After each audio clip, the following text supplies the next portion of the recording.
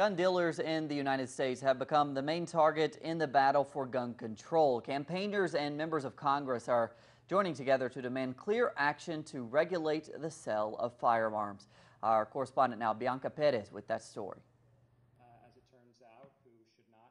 A press conference was held Thursday in Washington, D.C., in which Democrat members of Congress and the Brady Campaign, an organization that fights to prevent gun violence, urged the Department of Justice and the Bureau of Alcohol, Tobacco, and Firearms to take action against so-called bad apple arms dealers. The majority of gun crimes that occur in the U.S. can be traced to 5% of gun dealers.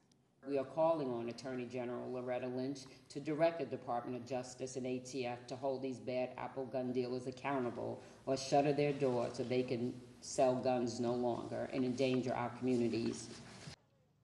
The amount of crimes that have recently been committed involving firearms and the frequency at which they continue to occur are alarming the population. If gun dealers followed safer practices, the majority of these crimes could have been prevented.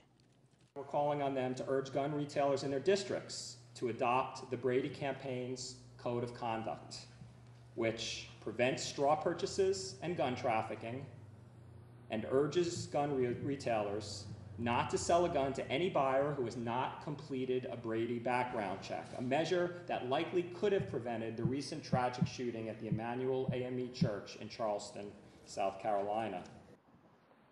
Federal law enforcement is aware of who the bad apple gun dealers are. However, definitive measures are not taken against them because organizations like the National Rifle Association have a large influence on certain members of Congress. Though we know it's killing people, we know that criminals are getting these weapons, prohibited possessors are getting weapons. It's continuing because the NRA has outlandish influence on Congress here.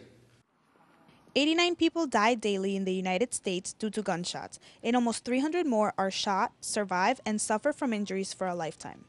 The question that remains is, how many more lives must be lost before definitive action is taken? Bianca Perez, Telesur, Washington, D.C.